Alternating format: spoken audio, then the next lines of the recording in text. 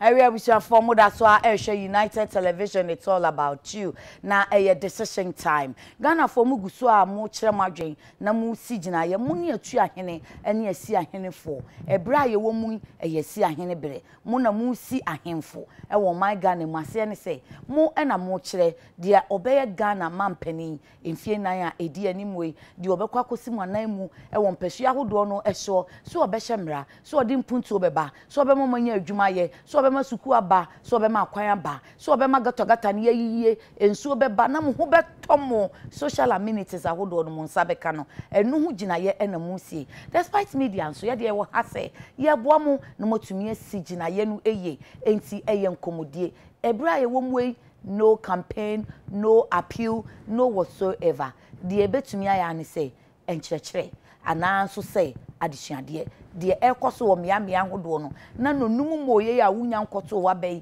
ana wudi kimu de esese wo ye wo covid bremu enti wo kɔ a fa nose mask wa mfa nose mask a emretia enti ye ma wo nto eba sa eye wo fa ahodie eye wo right na so constitution no ekire se dru ba bi na se eye on public health grounds ana so say national security a ene yetumi gye wo fa ahodie no free wonsa ti kura na dru ba bi yetumi gye obi nkwa efiri ne nsem so nkamretia se ye ba gye obi nkwa se si ano ye wo public health crisis enti eye nhye se udu nose mask beko ukoye ho agiman no one for nose mask anko a one koye no watietia am found you watietia am found you so one me tietia found you so enti ni nyina ye boaw na ya wa kakra na afei ya ma wasi ugina ye no wasi ni pi kopem se no num bebo a obebisa se na madwen na me kire ye no magina sie no ne krakra anything and wanting yet ya efi enu anajo na wishi efi okua vim lady ebra no num boy ye no ushi a lawyer TK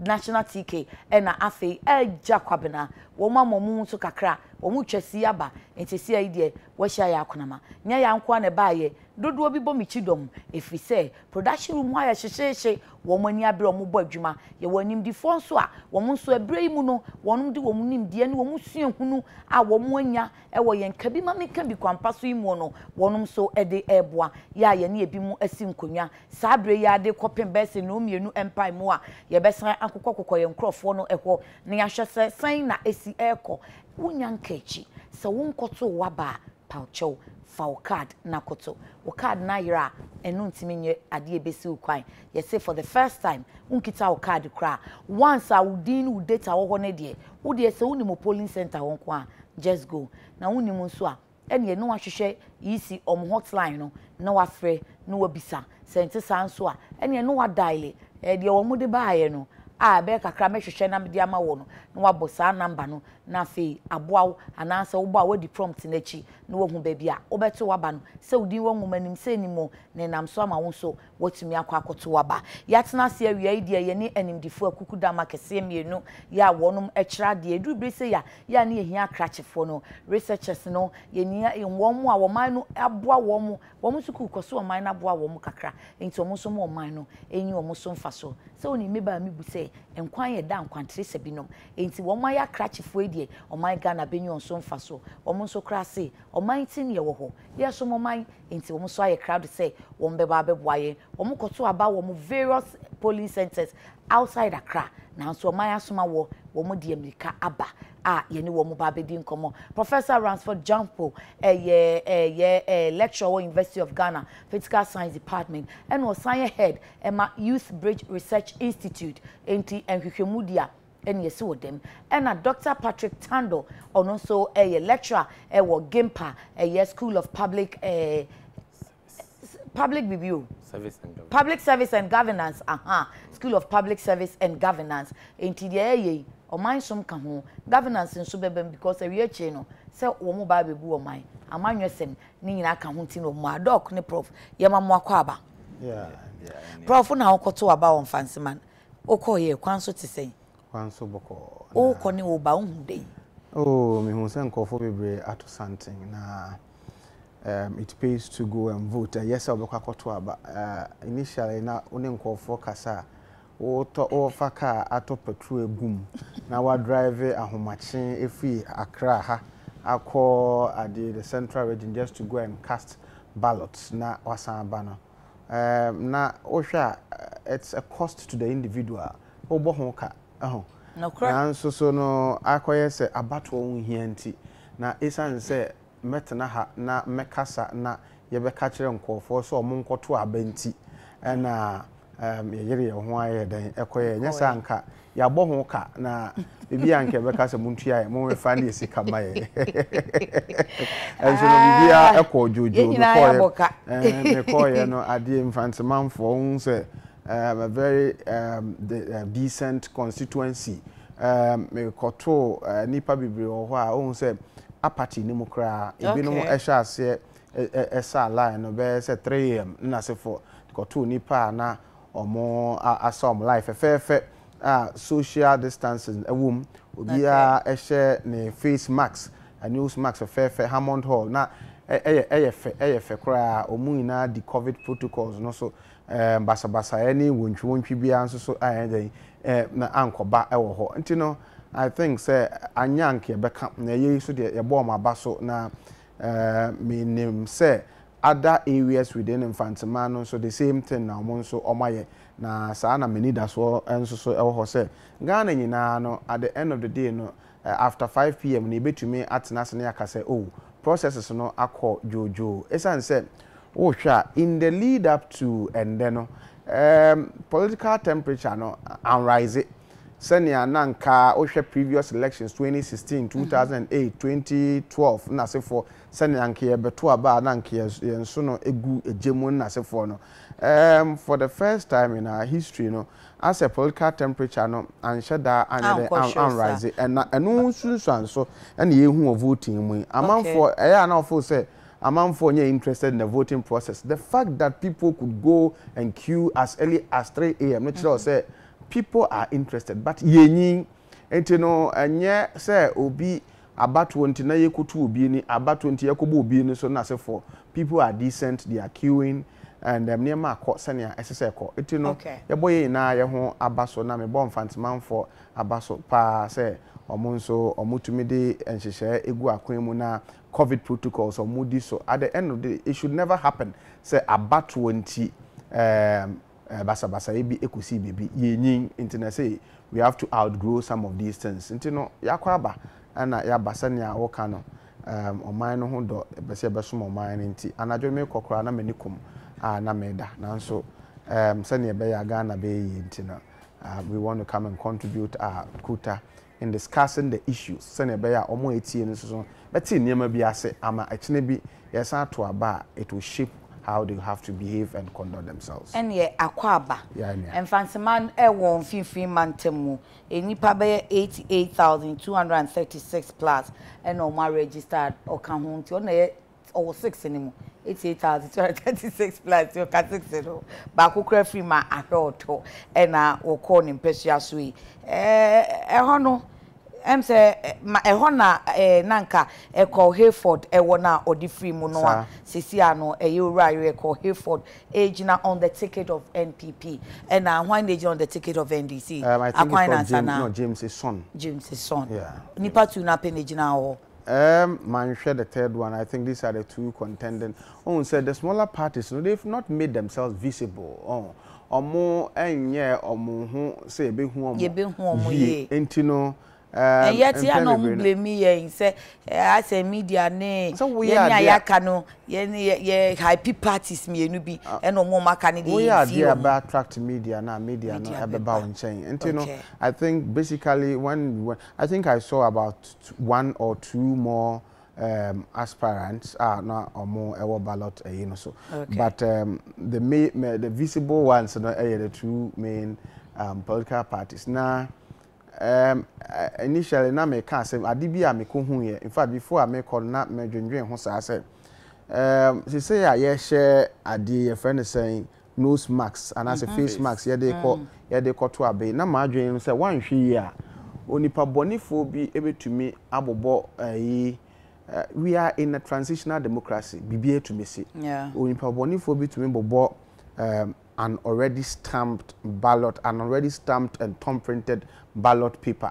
Maybe they are showing the face mask, and you know, or you could now say or kotua, or ye, why do you say be a or in the face mask? Be you know not we ya stamp atom print already in addition to the diama no the akwashim nti na me ka say in that case no as I see a position your ballot box no in such a way that obi hu ne awoto abama no but at the same time no say wo ye bibia e unorthodox a obi behu na bra ye de presidential at the election ballot no ma me no about to paper ma me hu say eso no hono madwen say said no senia ne tenten ye ne no it will be difficult for you to fold it na what be show match but parliamentary dia no sha and so no no it's easy now it's easy so obi person yes sir obetumi aye no I alerted the electoral officials there so omo money now I alerted the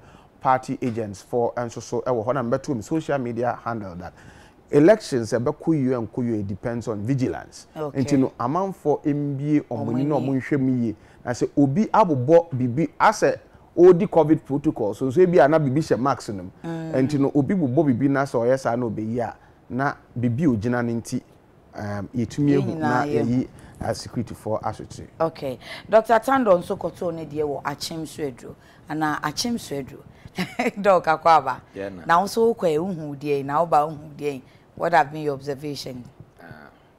Baya me dase me de me ko ntem kakra. Oh, okay. Weekend ni na me wachim suedro na se ne menua e kan no anasa ma empen etie no adwuma fakase ne research se ne beboa na kabi man min kabi amamu a yaje ato ye huso yi ebetum ponti yakwese achim sodro any constituency ni area ho ni nyina no Lower Brim Valley area ni nyina no about 8 different constituencies. Okay. Ade ne ekoso ho na se bibi ekoso na se ehia se yema empenifo tia ya frɛ na mo a mo efidikese a mo kana nkofo no ya nyimu aka na mo ye koye nsusu na bibia da ne kwanso omo a ahusesi a electoral commission for ye no na tese ne kwanso aneda na de ama akoye se afamienu ase ekun ya yakun nyina afamienu ne yakun na menua prof ekan ese omo mienu na ase omo yi omo asi ho yie enti no o ma hwehwe omunema yie enti omo ana obia adwen wo mo so enti se yebube se wabomu na kire wado aha enti eno na ama akowie bebie ye ko enti se ye ko yanim no bibi wo wa ese omanma ye nyina ye de adwen koso na so bi ye amanyoku na se ebi onya asante ase no a modwuma mu ye nyina no so omu tietie de ye kekan nyina ya ebeboa mo nso etumi atu sa na mo na ebeboa no mo hu se ene esab de yemfa ya adwen koso sei na yenso yemma nipanyin ewo yamanyoku no na yentumi fo mo nyina na amanfo agye omadi babia no abato no de eye local ahono MP asem na local obi a wo ekuo bi ana constituency bi eyi no de na ko abamu no akogina hye mrama wo nti saa otumi ma hu se ahai yetumi ede ya hoodin hye hayi na beboa ya ehia sa ode wo hu be hye 275 constituencies ni nyina unya ba bi kakra bi a ubetumi de ahye na wa hoodin be ebenyi a em se ebetumi aboa ma over time no party other smaller parties no so omontumi enyi na se party nkuma no party nkuma no se bi a constituency bi a omo hwa afi omo modem de emo adidi omo adiko na de aka omo mo ban ba bi afi omo modem obeso ani no na nka omo hwa asie esiesie ho nye se omo de bia ya no omo ni gina omo mu ni na de bia omo hwa national mo anso tumi se national no wa ho odin tumi nye uko UK professor uko UK US kra no there are places independent candidates etumi agina but owo bibia omo obi om friend Green Party ni ade uko UK your original parties into omo de no de region region ebia Western North penomo uko UK no Western North membo akaka you see UK and US essentially they are two party states. Okay. But the fact that they are two party states does not mean that they are not other minor political parties. Omo two party states, but they have other minor political parties that champion specific interests. Okay. Until omo share near maybe yen ye pese high green into na no one stand for. And you know, they push candidates in that area. Amoko contest election. When they get to parliament, for instance, then they champion that interest in as a for. And you know, rather than smaller political parties. Almost say, Omobel prime minister, Nancy, Omobenya Nipadodo parliament. But at least Omobenya Bakum Yenubi. Echo General, because yeah, domestic violence law Ghana no. And yet MP Funyana a doma holding territory. A cool and my cool wabon timpo, and this house of the buy. Okay. Inti imagine say ye wo MP4 bear munu in edu. Omo de omo call MP parliament no omo de ane say omo ko boama ya ye sanitation wasem and I say decentralization ayadwuma yie o mem na aban a wote nkran no chiche bibia ko baabi no ye gyan na obi oti ne kura ono a wode ne destiny ato ne nsem say me de me hyebra ato ne nsem say me wa ha yi ye de ha ye we kua ne ye nti kwa hu adwuma ne be nti nkura mo ye kua no ye fa mu nyina no mu nyina mama nyukuo no ye de focus o akuayefo no nko a nti o metena enkran ye nyekua wa ha nti o fa ba bia ye kuafo no na o de kuafo no nyina se mo de kua na mo ye yi obi ne de ne kwa o kanka kua ho asem okay nti yen support no ne party ne benyin metwase ana che say the professional hodo no ye was specialization room no e was amanyuku ahodo nso te ase se nyanda bia na mo de mo be jack of all trade omo so mo betimi nya specialization room oh say yeah because of winner takes all politics say obi nsaka tumi a da na me kan wa say nia onya tumi no onya ATM machine on the veranda so he who gets political power will have an access to an ATM machine on his veranda. Enti when saka to me na wunya ade nyina enti political parties no omo form they are also not strategic and na one say basis abre omuntu mi enya sa aso ehu no say you see MPP NDC you see den say benya third force because what we say partisan de-alignment is difficult. What that means is that so obi MPP near MPP are no support or NDC are no support. Nkofo e be fi NDC muni MPP ne be break away kakra no mode o support akokma a third force, but they are not willing to do so now. Until no one say up till now no obi sorry so what political party or say make a contest for the presidential race. It doesn't make sense to me, and it's like they are also with the greatest of respect, but let me say politically, no, they are not being wise. Maybe what you can Ghana for mobile because sometimes Betty, your breast hack is enemy, no, your breast hack is there should be a third force. You can say no, I know the say me you come from 1996. There should be a third force. Obi bani e di enim question say or a third force obonso no kra wa perform abysmally kra the last time obi in enim so a third force no rejected ballot to cry no out number and there oh enti no ye third force there but you see what will bring the third force no and say we a smaller political party look for 1 2 3 areas constituencies not fill the parliamentary aspirants there. Let them get to parliament. Now, let us see their contributions on the floor of parliament. You would begin to endear yourself to the citizen. Sir, Prof, Oshamap ya said ye see that way. I didn't share the view. Muna Namuka UK in the US. In the US, it's either a red state or a blue state. In Ghana, either a green region or blue region. It's a better than a third force. Obenya region in Obenya. I did you code. Obaya social map here over here. Yeah, come back. Some map on the say na akoye say. But if Fibabi na bedru say. Okay. It is a come map on so I bet me say CPP at some point it was a very formidable party. Na your party any pabe bredom. Okay. Say you pay na e wa hoden pa. Okay. Omo wo ba bi bebre still ano enkofo a omo free party no akọ join other party no. Ye say sa party no omo ho keka e bia enuru ba bia ma omo nya odo a na tete no no mo no. Obi wo ha ono ankasa kwa meto nkroma. Ba ne papa ne nananom nsem bi omo kan ye nti no e bia e ma ne say party no ye omo dom ne mesisi yi a ho ano be gina.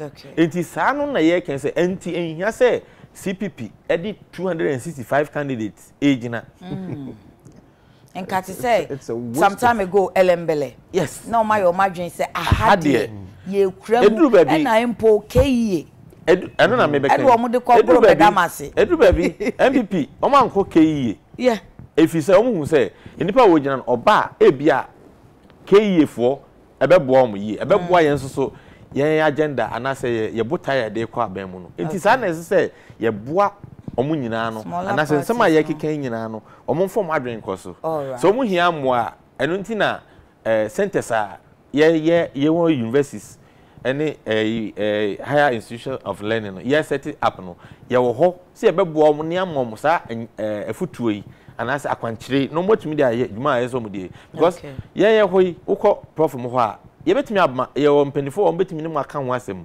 enye so o kan because o pese ogu obi party in the end no amanyo ne pese eboyen ne boyen kromfo okay omo petumi nso no omo mpe nokre on so na mede nkanka no so wunya parliamentary candidates and as parliamentarians very true very three or parliament na omo tumi edi edwuma pa e magana fo yina ho a e na o ka se Montu Abamame at the presidential level will make reference to the track record of your parliamentary candidate and as a or parliamentarian in parliament. Now, based on that, they be to me. And you know, as I say, two of them, the blunt truth when they say they are just wasting their time trying to contest at the presidency. Sometimes it's a waste of time. You demoralize you. You see, you are just a no cano eto de bia na wote a demoralize kakra. Near make sure say you see what in every transitional democracy no partisan alignment no high, partisan de-alignment low. What I mean by that is say two main political parties here omaba in government no more in opposition omache support base na afa.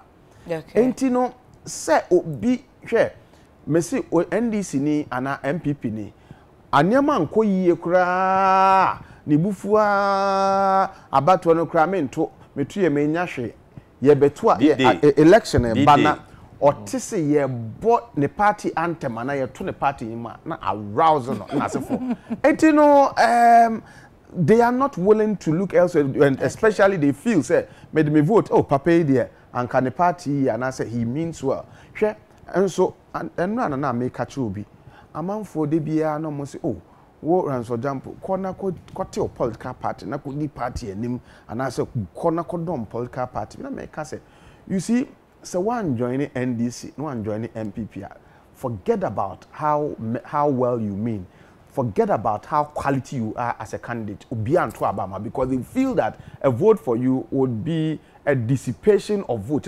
Or say about but that's for some time because every by said Dr. Tandoka, you know, now ye nim say MPP crying money nim no as MPP, ye nim no as UP.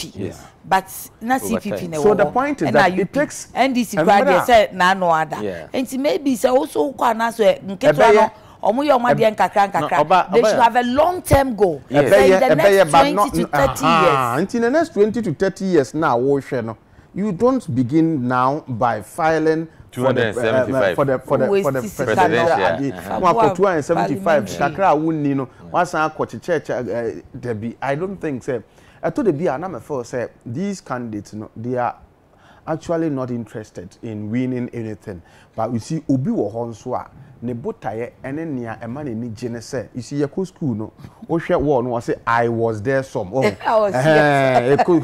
mean so ye true Ghana's political history mean so ye beka say ye true aba no mean so me contest bi obi so botaye no nti e bia ono achieve say no ye na ye te ya na ye adwin say eh na da be no be win ade but like you said no it will take about 20 30 even 50 years answer na ya adwin no partisan de-alignment abem say okay let's look for a certain third force okay but to say the adding me come into us yes doc say ya ha no dia ya na ma enema kakra ye den ma say obi kogina and obi sate obi hye ekonkitwa no say ne mbenya ahoden wo constituencies mu no e fa ejina say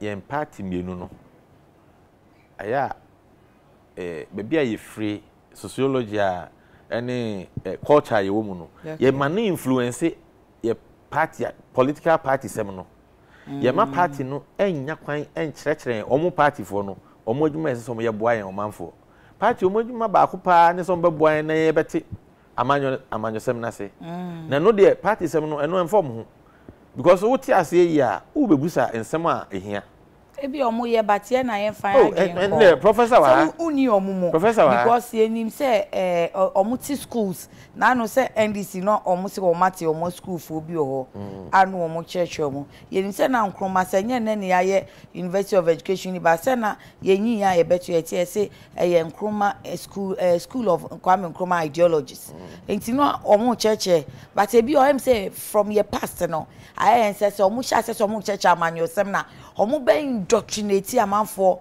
Indoctrination per se is not the problem. I know the professor Becca. It's not a problem.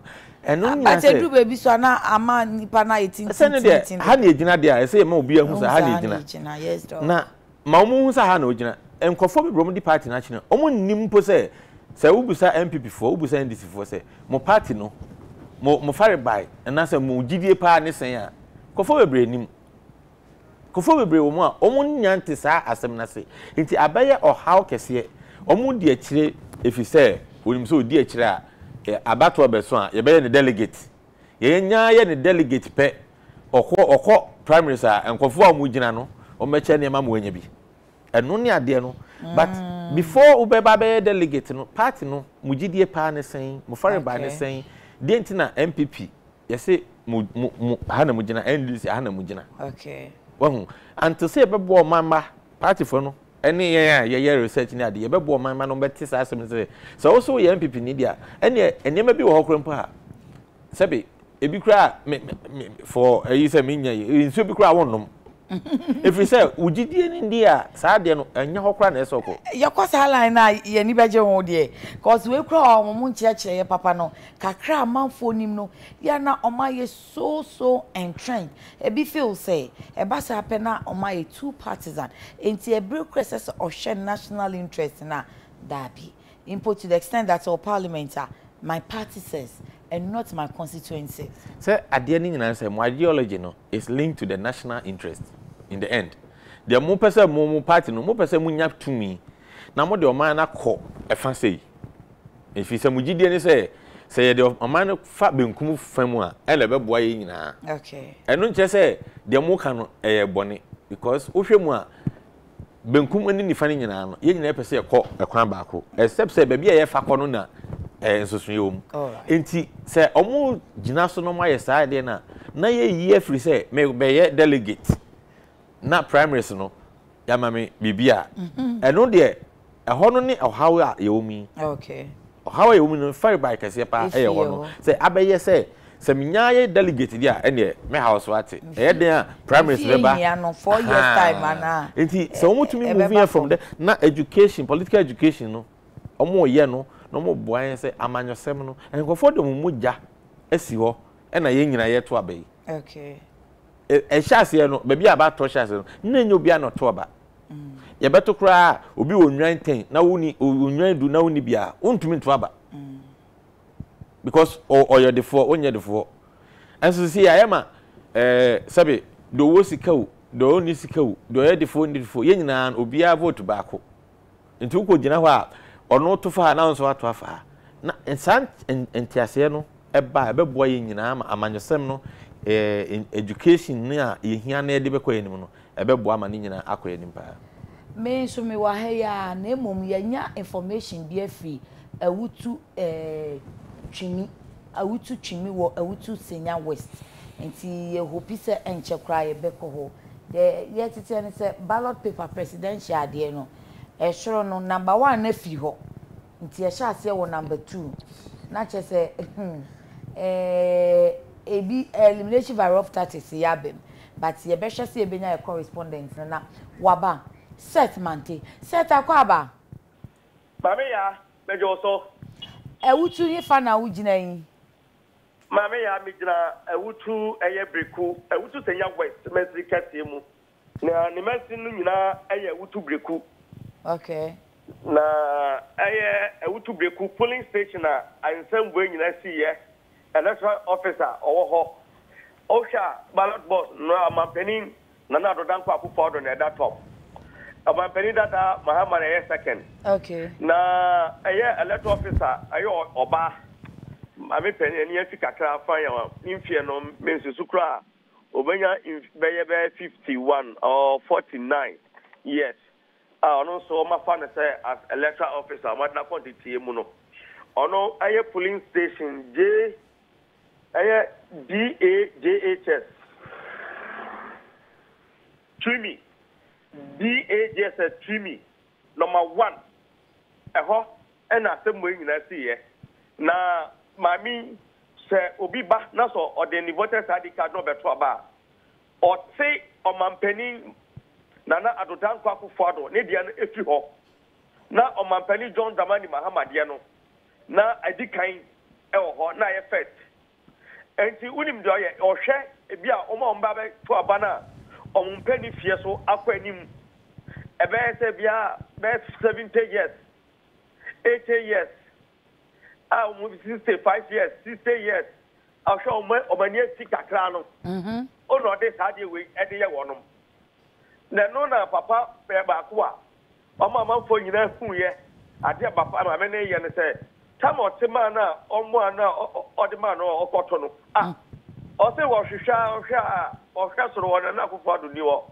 o so sense de ni ho e wo no de ba kira se mama ade o tu ye me to ama na akofo ado enso me yi ni wo akofo ado nim afedi e ko hwe people na te se anya nye ba ko watete sa watete ni bebre hello say mama dia na ye kanta mehu so na bo jojanda MP no oba ho NDC for so ba ho that is any man no antwa ye point to 4 time no na baby a polling station DA JHS wo polling station one number 1 ho no any district police command office and so bay and ya wana na police command no pie e no mefa no me no ka say omo tre ma me denu asem de ntia e gina so a oye saade we ne mbo hu we wa ye ni ye kura papa ye ni abre papa no so mo tre statement and nti me no ka say police force no mu na me te say police commander no e wutu breku police commander yo okay kire chief inspector na CID inspector ne say on train no mu asem so bi ba na so me bi over the bill no question no chana pa ma me no some report no ho and nti te say me no ka say die ma me no o police for ka che omo train no mu asem enti e wutu breku police station DAJS to me e wutu breku number 1 eho na mami o mampeli na akofo ado ne de ni odo di kan ti o te enu free ho na o mampeli John Dramani Mahama ono abedi kan to mami de ye sa so no mu apolice for train wonu asem mami ye da so wa ha sei na ye guso e kwa probo na ye ko e wutu body asenso na e wutu body aseno eno so set ansa na obekwa wutu body aseno mami na wo si na ni so afi be mfi aduanan kono kwa aduonum ba ko no so de wo kase wo titi paper de na che se wo ye yisi wo mo temporary staff ni bia temporary staff aga so no ene titi paper no se so be to presidential dia ye wo dia yetima o ani obete bia ma he ono na etete ena sa no presidential de nti otia no ati esro no afiwo no mampani John Dramani Mahama abasoro na ho no police fan no wakasa kakra wo se die ntina no wo yesa na wo hu ana mame no me se minimum no pa na me ko se me ne twetwe nkomo kakra na oti police commander ene chief inspector obaba akuntem the police commander say we dey your master me yen central for so me never to na no eti amaya le lankasa eti no for na me ka police inspector one ka say mama we dey why ya dey o say no krene your bonsam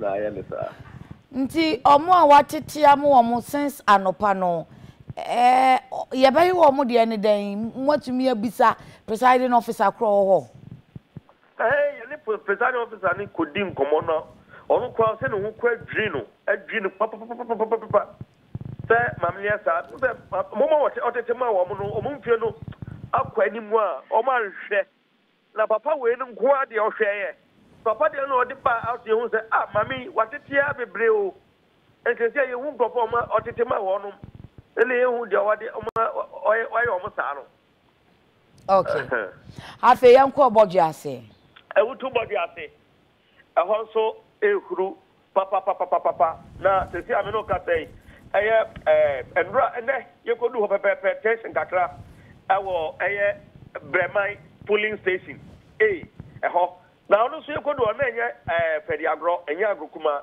eye NDC ene MPP na de tiane se omu wo booklet bi wo ho a MPP for no mo meto aba no omu wo bi NDC for so bi na no na NDC ni ba ko oye agent ewo ho se uba na so ba beto aba ukita wo beto say call number 2 tuma number 2 ehwo no mkobo police inspector adai amanie say police inspector say na branch agent oye wa ha na police inspector no friend ka che ne say onfa buku no mla enti police inspector ni jibuku no efri police agent ni se NDC no anye na mebri free your police inspector epiapia you piano ni push no botamu slodo anye offer reinforcement by police commander ni by no o hwe tension no ho na say o mepre came land ni biakwa wan hwa o de ho be by police ni no chief inspector na mo frɛ no on den tatam ne kasa ya ehwe ma mo hwe ama atoy ayi akoma atoye e ba ye ti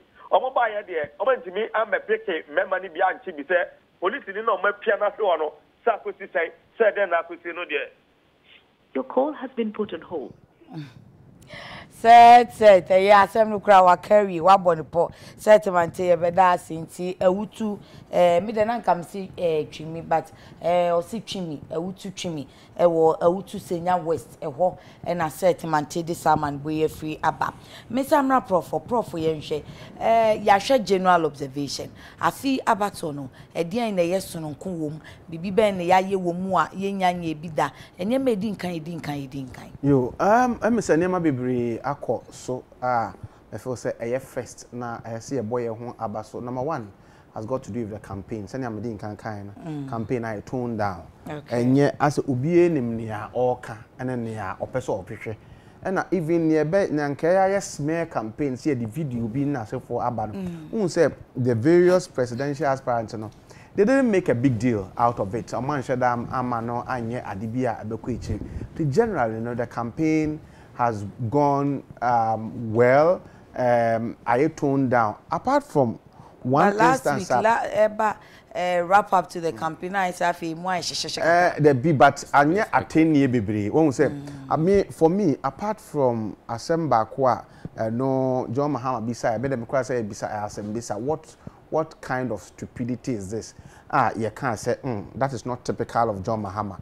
Say money year interview no admit say senior no crack kasa and call for don attention so I hash you know obi anim senya sa not when we were talking about these things no nkwala to fe wa bia me from social media political language I may say omu nim omu benkum they don't know their left from their right. We talk about Ghana. I don't care about your MDC, I don't care about your MPP. We care about how Ghana should be.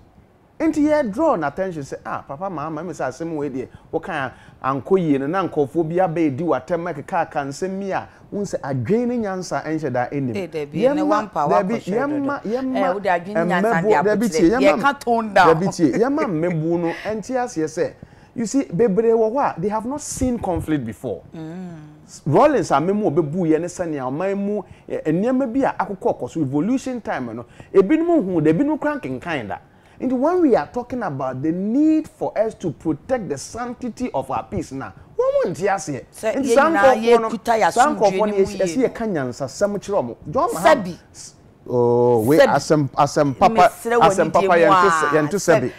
see, John Mahama Nankasa by Moody interview, no, I say, me crash some American, and me say, nah, I know a shakakant, won't say the Cassim non so or sign as a for. Apart from Sir, Asem no Kanya, many Jim so no cracker so not and semi, it was not typical. Yes, Generally, when we say the campaign, no, I am very toned down. Okay. Idea make us since 1992 no is being the first. Number 2. Yeah, I issue based. For I the first issues time, based. Obia na record. For record, bra. Me so me family record mra. Look, I say na me ka say. Esan say ya nye presidential debate. Na me ka say the campaign was going to be dominated by insult. At 10 year na nanka ye de beye. But generally no, at 10 year akofom smear campaign akofom. First. Number 2. Oh say for the first time, ofa to the bia say no ma be free o phone so. Ofa ya na obi kasa me patro me ni o se mesi so and so monto aba emma me and na se for sa anema no automated recorded campaign messages robocall odu American common and also say prof Minchwa no odu Georgia say aka senate almost senate na ka seat me no be omobeto ho aba residents in the state of Georgia Enkofu tia adverts amubo hunka the year robocalls between now and 5th January no $305 million. Yes. Yeah, into no eno so ye introduce wa new na amanyoko fo no bebre ya omo send text messages send o kwan ya omo fa aso nya o no ma yenim kwan ya omo fa aso nya o phone yenim na omo frɛ na omo text ne fa bebi no but ne fa bebi no nso so no affect omo. Oh, many floaters. You see, some messages you send it, Emma or more or moon decide here. But you see, nobody wants a mass message. Message will send them a mass message. I had him here. We show WhatsApp as well. You forward the messages. Mawa. Not say a mass message. I won't say to the be. I won't find yeah. We see a day and I say for Obia persist. O person or the casa address him in person to compose a message for the floater specifically. For the floater, and your messenger would they come obi? Okay, so Prof, individually, but mum identify floaters no woman. Yeah. Nebe I want to make Prof say young. One say Prof can say this is the first time and never we munyina AC. Okay. Enti say yes say aya usunya obi nantia. Em say mo wa be mu. Yes die. Usunya wasan. Otimi chia nepa. Enti ye akosua wo baabi na de aba omo ye no omo akosua wo baabi na de aba okay enti me ogidie se emfie 9 emfie mienu se emfie mienu ye beto aba assembly emfie 9 ebe konfie be nwotwe mu no na ye timi aye ni ye se ye technology na fe na ye nyina no ye de aba ye de be ye nema bebre afi na ye de ye hu bi ye de be ye nema bebre enti ebi ensunsanso ni bia ni obi biara na nsaka message na nsaka call no bia na me ne kasa ya no wasn't happy na me your friend me dey me dey mo text me say ya dey ukura me say na o ka bia chem privately wa o tie me dey na me twa ma wa wi dey na me mpeni say asat ene anopa no mo send the message. In fact, message ni by now because more so campaigning because campaign she sees by now. The campaign rules rather than Emma Mijakakra. Time I will share enanopa 6:33. We call the parliamentary candidate be. So 6:33 and was Sunday. I'm like now 6:33 there's a campaign next you. Na fe dia na we ye. Ba ku bi so ba no so about something. So we munyina sia. Oh na mesini nyina nso. Na ye boa na omo ahyehye mra no. We nyina ye nema mbetumi ahyehye mra wo ho. Yes, we so about 2:49 a.m. Join the so and so. Vote so and so. Do the so and so. We need your so and so. It violates your campaign. Yes. And your privacy. And who gave you my number? Yes. So first send a message. I don't know. Into a violating campaign rules. 24 hours to campaign. You are not supposed to do that. And you know, almost send them vote there. But in my view, no. People who are discerning and discerning floaters, no more and no, it didn't really help. Another Kasama Beko another so Auntie Sylvia no aba or Kasama aba to abeje kono na yenhwe ha won betimi aboama niema nkitinkiti bi ya to sini no won betimi rectify no asap ama amanfo atimi ato efisa fe na 126 titio ye ayawaso west ogon omo ho ye hapa bra ye kana Parliamentary de amanebo ne ba ye se hia ho Calvary Baptist so baby omako gina ho ana no nkona bonundu abono mihu se omo issue statement se omo be hwe no ma rectify akosi sen Auntie Sylvia akwa aba ayo wa bread ye Kafra. Na challenges kakra so about. We see Kafra no. Obu o ha no aka no srara say India na 38,622 police stations in bibi issue wo. Ni am ekoyie papa. We share the number of police stations we have in the country. And in some kitty air customer. Near dear Bruce to be into be and tackle no. Okay. Yen fan specifically. Yen call Ayawasu West Wagon. Shiashi Calvary Baptist honum no. Ebo no pa be no ndu. Na officer no cry on fa near mani nkoye. Ma mo issue statement chairperson Sasha you say electoral officer honum no ma say onya challenges kakra. Ma survey mbede na time na eka mu no omo electorate honum no omo nsabeka. Oh, me that's pa. Eno die na emse na no pano ni nya fa challenges no. There were few police stations. Thankfully, there is office and your money and the many who can say voting air cotton. Okay. Now there the pano and they say omo sa police stations na some your money we here. And not even all the police stations, you know. If you are supposed to vote, not just say so before 5 p.m. Who are there and they said this no. The Bama pint, I'm a waba. If you're running at them, Papa, a down. And found is a momo chair, ya. Man shall send them. Say Nipan one call before 5 p.m. Dear Emrano at watching. And I make her say, what would trouble the arm? From an opana, consider the effect of fine woman. Even if it's a minute before 5, the Bama waba. Okay. Obia, I'll bet to abandon you say there was so called before 5 p.m. 5 p.m. They be the kind of okay. So BBR, I was say, oh yeah, now no, the Messiah can say, they are there to say, all the polling stations, meaning virtually all of them, they started on time. If you are not BB 1, 2, in a buy, no one to me, and shall say on that, at 7 seconds. But thankfully, they are resolving the issue. If you know, can say voting, okay, why Ayawasu West Wagon. Yanko Wejagbawi, also made Sana Tikene, a MP or incumbent, Madame Tina, Nenia Brepa, Fisena, or Crown Electorate, Nibia Freya, ye Pacho, ye were Malam, Guinness Depot, ye near Mamaye, a Bisa, ye were Grace Fellows, a Princeful School, ye near Mamma, Malam Fonin so, and also born on Cluno Duno, not near Mancoy, officers in New York, more rectify also. That rectifies on your money and no family telling the few challenges. Few. That resolve it. And to send them big and kind, oh, we know, well, we do why so by 5, and then sacrifices by 5, no, it be 5 now, and that's a holiday. You see, some more money and more money and I'm going to Maba. That resolve all the issues. Not about 5. Before 5, 1 minute to 5, the grana, who will find so. And the time I will do holiday.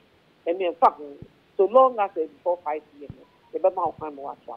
Okay, those places, no, and can you answer to say, officer, we was say, yeah, Jane Shek kind, Kaboche for a becca. Now you who say, a bit more, man shall send them, no, Markin or Matty, a man for Beconti, a bebo 6, 7, no more that should DQ anymore, a soon better or more, and can you any security in some to saying, what those places, no. Oh, but baby, yeah, baby, Yamamo, far, say, can you answer me? Okay, no more genesis lighting, yeah, provide your money now. Said the bear, a soon baby, on the issue. Mahaya, no more, only a time, but no problem. I am here so we. Are we so hopeful, sir, within 24 hours, you bet to me, I'm a month for the results, no? They said, yeah, chassis and you have one course or no, Mokai, no. Why not? Barring all unforeseen circumstances, Nabarity, Namia, the Mose Commission, 24 hours. And so, young chassis, and these challenges you are experiencing now. And see, these challenges in our bandage, still, Yejina say, oh, still 24 hours, and because 5 to 6 are cancer results in Ebano, Sabrino, Sa constituency, no Mugusu or Moto, or Muye, to answer 8, Bebo 9, Bebo Cranana, people are still in the queue voting. Oh, so the panel more police station, almost said that north, yeah. 500, average 500, 600. Who are over Casamikai? A yard, yeah, is yeah. It's barring all unforeseen circumstances. Said they are kind, you know, why the other cost said they say, now was say, you kind so say, my boss 38,622 police stations. It's only about 2 million, Sabina votes in the lake as they negligible. What's occasion? But there's a yard, yeah, you can't found prayer. Oh, the American. Look at the larger picture. And it's any Abwa, said, yeah, it's your ye, no more fair to that. And no being who said, let's commission Abuijuma, Madaro, Yaradiado, Musumuka, the Abuijuma.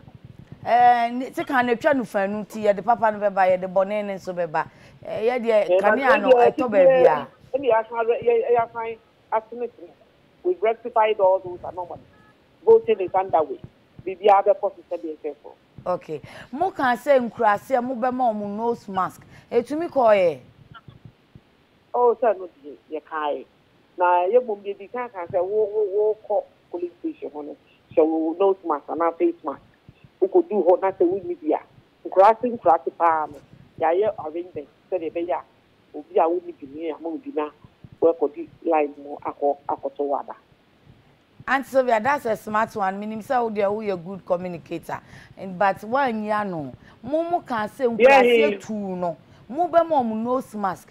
Na mubema mo afedi ahe no mo mfa nkọ na mo mudi bi koye mudi ko he fa na fa. Oh, I know the say gratitude there. Say that we so dey kai no ba. E bi wo ho sa ye be mo. Ti asem bi eni ho.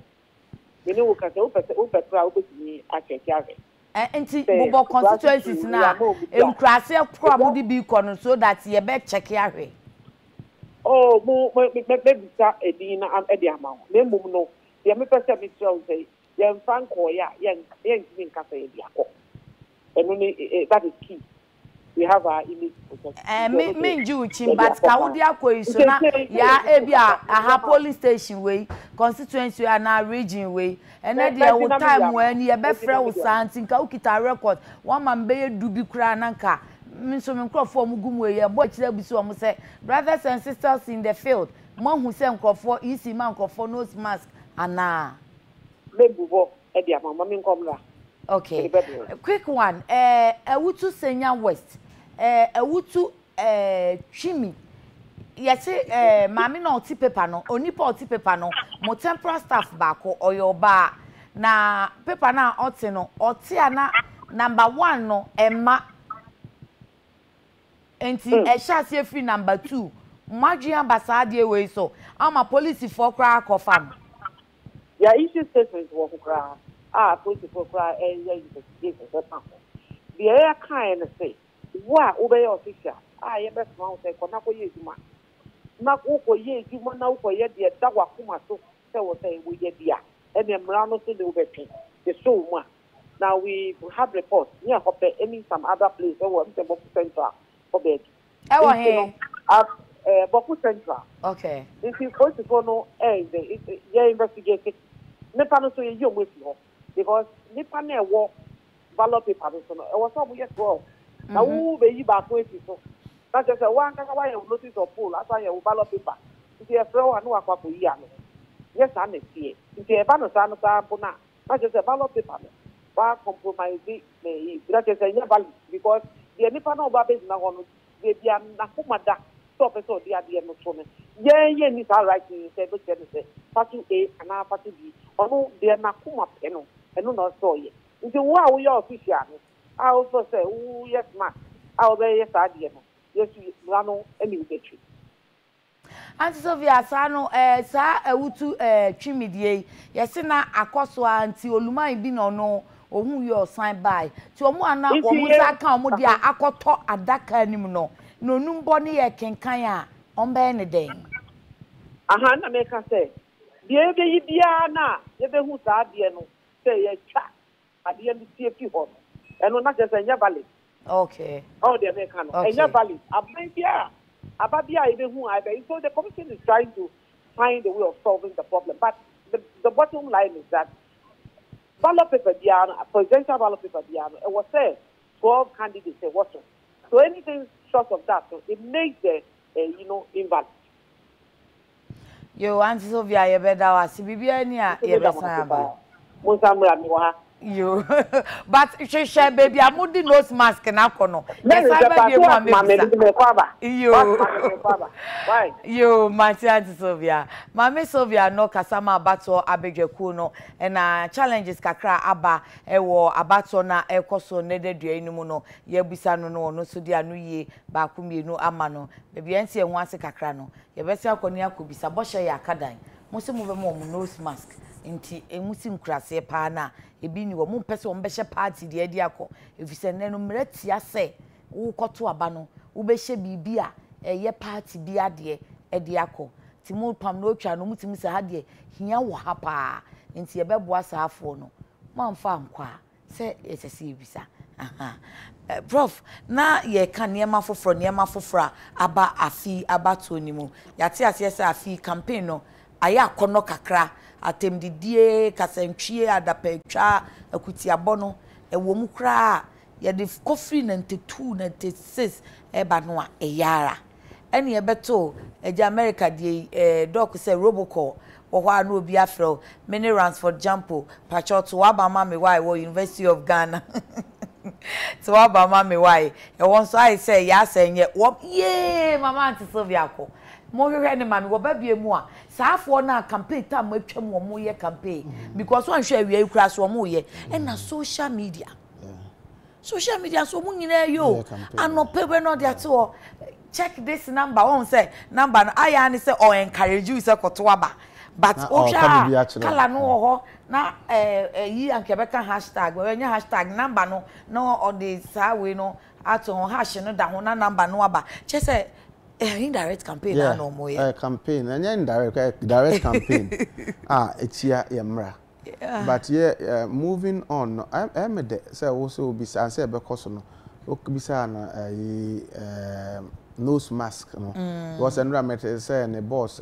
ka ho asem say in the rural areas no ye the sa na me ebekọ ho especially omo omunisi combato nose masks nti na ehu hia say we bisa na say omo de koye anaso omo amfanko un say na opeso ode won kakra na mente ase say ode won was it propaganda say ye ka say de beko na yentumi ya amfanko is your propaganda won na sani a ubisa na okasa ma yisifu ese so otumi si ne p say ye de koye na ya amfanko but ase na ode won na say eye ade a ne answer no response won wo mu a ene senkense se nra pe na omudi tudwa see ye de be call the various rural areas na se for bebi a me koto aba no manhu bi wo ho omo bae na omo kura omo ankasa omade na se for ntino omo nso it's a credible organization in the name of the years no me na ye djuma 14 years lower standard oya obi a media me wo the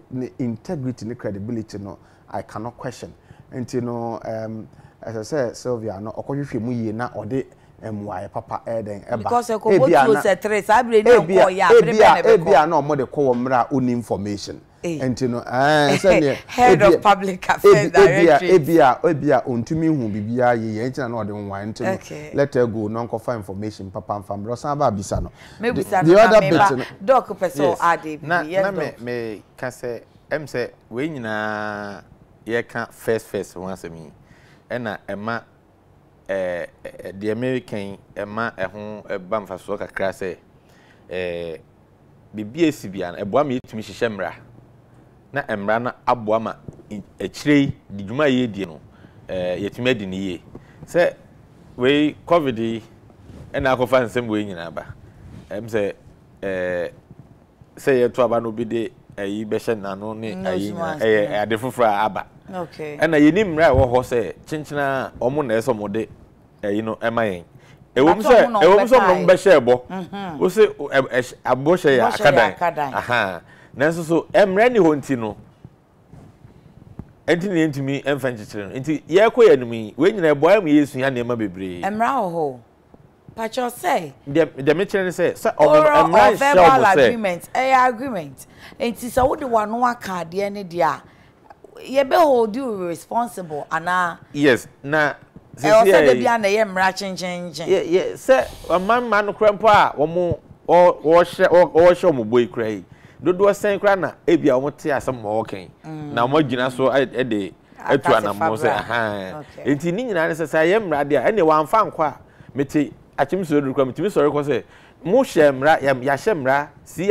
whatever enti mi nyina so nie na wan fa ma me na sebe obi ka se no nti no konya yare ni bia na watimi de wakọ aha enti we nyina na yesisi nyina no se ne profo a develop point no emmo ebeboa ye nyina ne se ye kwe ye hwewi a ne nyina ne krakra ne se ese ye hwe ho na emre pa ese se hyehyɛ yetumi ahyehye okay yes prof yo so ye to aso na ye hwe se no ansa na me mekọ me won se binum se omokọ registration centers bebi a John Mahama ekoto na bana enne boli na matese se nipa mienu miensa bi ko na omodi enim me won on say EC know the short code be by say to be able to know or check your registration status who to me dial now it me kono me ko bibia me koto aba na minimum say midin wom because I was able to dial and to check. This is an important innovation in our voting electoral political process and then election administration in Ghana. Me feel say the papa say a boy easy for abaso to introduce that first no okokiwa obi okokiu no ene ni hanti onko obetwen ya D-Day okoto aba ya kache nse ne dinim enna so for but we say we din wo di center A Tresby school center A we di ma be 4 hours edu center B afi de na also office center A Q no kodru wan so am say wo beto ye ti no ase akohyase afi center B to say sa de no prof me dru ho no before wo bekọ akodi Q no kra no na omaka cho say wo bo bebia say registration center e bro ba ko a udru ho na obisa so o register na ahe na ugina atro udin okay into omhwe book no na waka cho say udin wo page number 14 right and 14 left okay no ma number na ma into me dru ha na ebo ma me iti ebo ma me a me dru ho no a me ka kire EC officials no na te say edem iti baby bebre ho a se na prof ka no boama technology na boama enema na enti rough you di how many minutes for me di be 2.5 minutes ofa covid protocols me wie me hohoro me nsa wie no me koya me din boma no within 2.5 minutes na mato aba I see. Which is something that is innovative. I see a share. The other bits are, as I say, Electoral Commission. I think they have, you see, what 38,622 polling stations. So, a year 10,000 increment in the previous the polling centers. Now, Nyomaya say, yempese polling center be exceed nipa 500.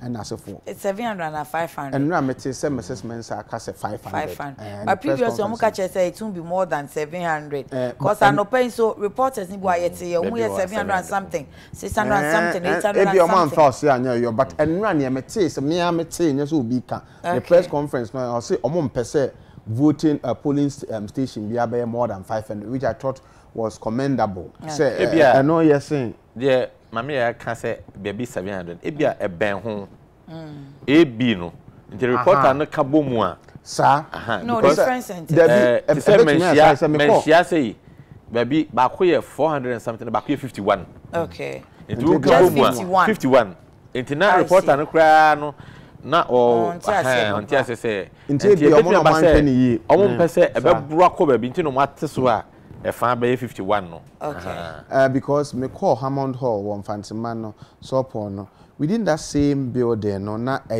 center A and center B okay nti bia omachim sana na omaya no and I'm saying it's also commendable it's an say emanipa enkos bottom pin bibiri na fe ma manfo nso ato maba no mato ewie intentem na sefo the other bit is a call center omo set up omo de toll free number 0800100100 yes say wo ho kire wa na say opa bibi we bi kwa nso so offer Sylvia no offer call center you can call to test it so na be hu say what test yare hwe here me say nya matuma abakura wi nti me nya challenge bia but an important innovation that must be celebrated yenya abato a yeto aba yes call center wo dadwe ne how bia free e bin see that and the Mensa's administration of our electoral processes. These are some of the things. A being so high, I say, we were cast away normal. Normal, then a bino went to me and 1 year. Oh, Breno, age now. Now is the age of technology. It is being proactive. It comes with the. It doesn't come with anything. Time are you woman? How you started the computer age, you may net and yen ran. But say, for you know, time be best and share better postal voting and I'm not crying or how be woman. Why so to me are doing why the other bit and no, I can't. Me jitu mo so ma me yem so obo adwuma ene se o se o voter ID card bibinti eyera e sign say ya capture o biometric details ni nti no e betumi ama why den ato aba on show kutupa say ma voter ID card na eyera by all means but se bibinti wentumi amfa nkwa we information na o hoda nti ye boy bi I thought that one was also commendable so be ran there but baby amekoto aba no me hu say obi ayeden ayera ne voter ID card na obi a just obi be ran a card no e bi a just ofi ahye ana say ye wia wo and as for because minim say voter ID card to many Ghanaians no esumabo even beyond some be use the ato aba into no obi a eden esomu yi. I thought it was commendable. But no say behind the set na me kra me so na me bisa say but somewhere is it 2012 or so yenya bibisa after no verification no vote incident we learned from 2012 nearby and say na obi say afarejan for say ni ngwase say ohene ni pompa ode ne nsa ekosi BVD so biometric verification device so na entumi am verify na be ka say NVNV no verification no vote onko obi enim no eno oye na dwensen ko obi over. I was a member of the electoral reforms committee of the electoral commission. We insisted that we should stick to that particular rule, so no verification, no vote.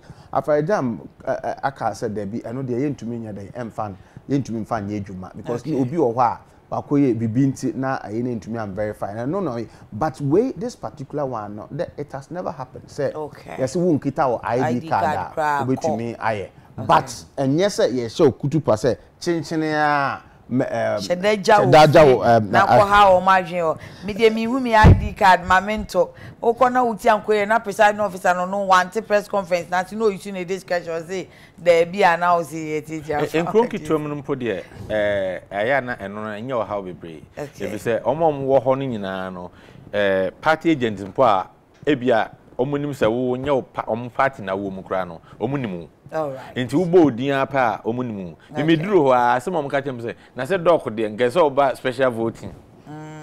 Inti me ma me to number 1. Ene me ka tem say me ba be di djuma sonku binti no. O ma me to number 1. Inti me di koyo man fa ngo say na prof kan ka omba ma me ato. Nanso so na wo ho. Abrante na o scan QR code no. O ya no da kwesi oba bi so. Oba bi o woman no da kwesi so. Inti ho na ma me check akra. So no ya in tempo anke bianka when the 2.5 minutes Prof, that reminds me I to say electric so afian so ya bibi mu no to say the doc okay ene ma painful ye nuan reporters ni bi kan say mpanyimfo ni bi kra ba omo so o mane nto asoman ka me be kan say I thought it was so commendable na me do bi kra na me kra my ba me do ho no ana me kobo me bisa say who is the presiding officer ana mo kire na me show system patrol mambo me di mpo anche no ma hye me nose mask me se me ka me de me hu si stampacho me fi akra ton na me ba se me beto aba na mesa akwa akra akoye edwuma kakra enti no anka be ya anka obeboa me na anka metumi ato ntem man ka se me nto first metumi ato ntem no so you na gira me gina me baby to me gina ho a me hwe ya e boss 7 pe no so you Prof Jampo ye ntem ha na e me se e so to na aba na okwa akra anti no area Mr. Man and to be as you, woman and to.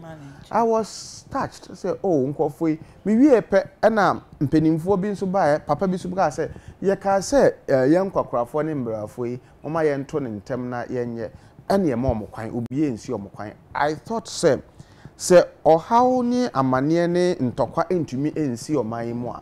One of the things are a boa Emma, a pushy, a my fan who dear Nasi assume be a bomb by any sat money akoma pa and say Ghana for your war won't say yen shadam per se ye be kun tokwa na say ye be ye near matching chin. It is something that we must wait the enya first idea now we have to celebrate celebrate but also I time nti afi die boy electric number so emisa to the bia na wonim time am beji na ha na me de buba na so I think this time they are doing well. We just want democracy to stay.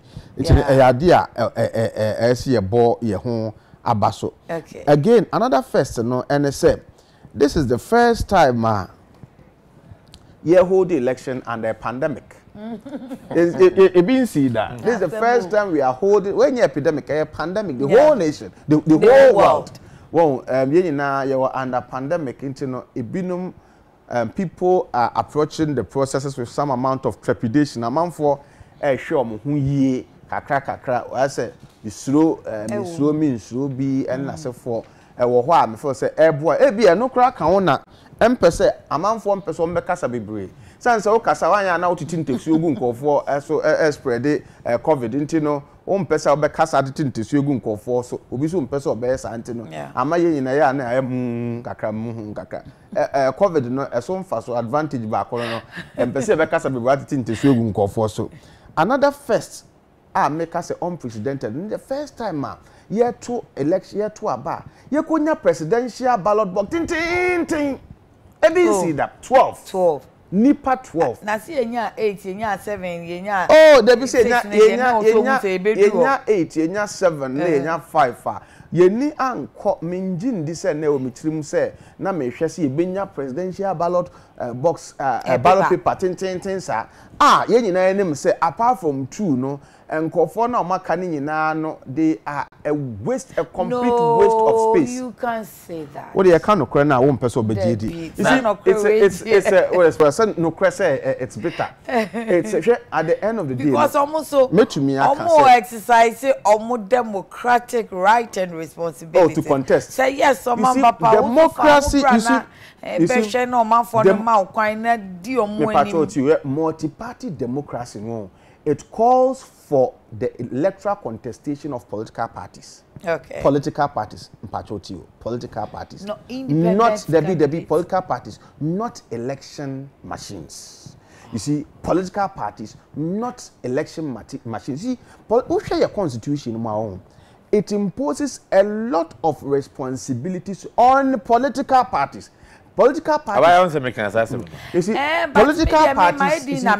Because I remember 4 years ago, my Charlotte say time no. Ebi mo an contem crowd disqualify no so be ya sem. And now infringe obi no right. Or implementing rules no.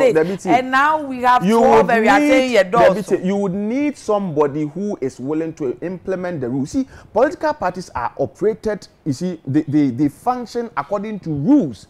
And sure. And the constitution imposes a lot of responsibilities on political parties. See, the conduct of elections or presenting themselves during elections, a year, my fans suggest about 2 or 5% of their role.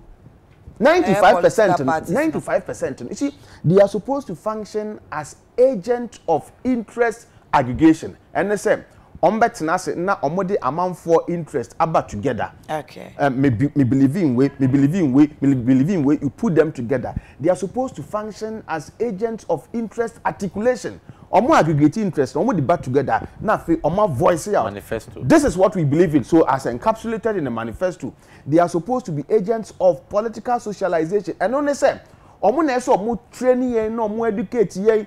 About what you're told to say, these are the challenges of the voting process. Abai inshisha and these are the challenges. In Yemebia, I see a TSC in our body politics, on mandate, and your NCC, agents of political socialization, NCC, and your electoral commission itself. The constitution also says political parties must also play that role. Okay. They are supposed to in other advanced jurisdictions. Political party say national crisis bar. Especially those that are not in opposition, they are supposed to undertake research and come out with findings. Omunya findings, and nobody are come ruling party, no. So especially those in opposition. Those in opposition, they are supposed to undertake research and international crisis and make their findings available to ruling government. It does not matter. You are supposed to function like that. They are supposed to also serve as training grounds for future leaders. Into no, you recruit to you train, you groom, sir, and also person contest as adi. And then also they are supposed, particularly when they are in opposition, they are supposed to offer constructive criticisms with the view to keeping government of the day on their toes. Okay. Our political parties now suffer from what we call opposition disease. They just oppose because they want to oppose. And if you say mandate here, yeah, the more money. I mean, election, then count. If you mandate here, the more money. Now, not just say they are supposed to remain. They are supposed to exist and remain vibrant in between election, inter-election period. Let's see, two are political parties have a role to play. And your system, we performance our role. System, we not take all. There be no opposition or career researcher or the map by no crowd own fee no who nim dear and no man for any pay unim dear. And come to submit it. Idea now the government of the day is not bound to accept your ideas, but the point is you should be seen to be undertaking your research and then also doing what you are supposed to be doing. And Prof, Obaya, yes, though. Say, way, man for no, say, Prof, or your member. So, memuna political party, more hijack. Electoral Commission adwuma obeka na asem. Okay. Enti ye wo prof fo yi bebre wo krom. Okay. Enti political parties so mo nye de se so mo yenso a eno so ye behu ni aka twom se mo so de se ne ye ka ho asem ye ba ye aka ho asem de da se political parties no amanyo asem ne be ko yi a ejino mo so pa. Enye election pe ene mo adwuma. Okay. Mo adwuma de be prof akeka ni nyina bebre. Education no, political education no eye big phrase and I say catch all word. Una o kohwehwe nsem se na ochichem no na wa bobo ano na wa share ne se ne yenka ne yie nkire obi na ento na so no nto abaman. Okay. They are not educating. Enya dia aho no ye ho adwuma. Even how to enu ntina se ye ko anim no. Me dem dwiji se enema bebre wo ma ye sua se ne ye amanyosem no. Ye sua ne ma bebre. Se sie no abato ya abaye ya yetu afiewem my opportunity bebre ma ye di besua ne mabre emrante ne mabawa o makọ university political science public administration musua de no ye betimi ama o opportunity say mo ade mpa na mo betimi aya bwa oman abato a yatui abaya yatui de na musua wom ende emfaso be mpa na mo ya bwa mkro nketoa amanyo kuo a wo ho a wo mo mutumi participate yo mo mantumi am participate no ede na mo betimi de aya bwa wom oba ni nyina no emra ben na o mra hye bedwani a o ya to abi abayi no asembe no fanko emra hye bedwam se enema a ye gina so to abe se ne prof akeken a ye first bebre e bebre wa ye ni mra wo ho eni emrem covid no eni constitution ye constitution 1992 covid nso ba 2019 aha enti ede ne ye be ya ye ko enim no sa pandemic bi ba ebetumi a contain no na aboa ye nhihya ye fam abatoɔ amanyosem amamuo ni nyina no ebeboa ye ni nyina de ebeko bia no parties no after say 1 out of the 12 no be di nkunim no meka presidential no ema omo nkoda na omo twen say ebeka file for nomination na then you get enye so omo nkoda na so omo nkoda ti hwe Ghana is like Ghana ye a 1.5 party state and 2 party state. Afenye 2 party state 1.5 party. Electoral Commission person mo di omomra ne our electoral rules, electoral laws, political parties act. You see di ejuma. And Shanka, even the 2 main political parties, they will not even qualify to exist. Intino ade intina de bia enu no ye yesterday say we have over 25 political parties registered. One bra enim say at the end of the day, it is only 1.5 and that's 2 penna a bit to me ejina. Omo I do omo a good ballot paper no so no. Omo maya boka. Na isi nti onim way. E no so. Say em say nia there be there be tie mra but me say say electoral commission no o obedi ne mra so a anka ansa na ebedum abato obere na political parties na omo yasa omo lie wo ballot boxes na omo 99% okra na omo nyeden omo ni ho na just say easy onimra ne so pepe omo mfa mra ne yeduma I didn't select mra no de o person ni yeduma ne de on fa electoral commission the electoral commission in Ghana they also have been deficient in undertaking or carrying out their mandate. And they say, you see, their mandate is not only about the administration of elections and the compilation of voters register. Electoral Commission has also a mandate to regulate political parties. And no one yet. Among regulated parties. Finances. They have done it, but they've done it abysmally. They are supposed to be regulating political. So some of us have argued that maybe let us hive off the regulatory functions of the Electoral Commission from the Electoral Commission, give it to another body. Another body. You see, political parties are the most unregulated of all political institutions in Ghana. Omoya nia omope as ubia Electoral Commission self momfa musika momfa account kra mra na yenhwe bibia munya musika how you expended it na sefon ewo political parties act no so moye omoba amose o na senya wo na oma esika ntye ntumi mebu akonta e ma nti omotena na omankasa church bibia na omode akoma Electoral Commission no so agi atu esan say omuntumi regulate omoye ni nti na ama yenya the proliferation of amorphous election machines, not political parties. Into for me, we are boka. See, easy no oni akokodro.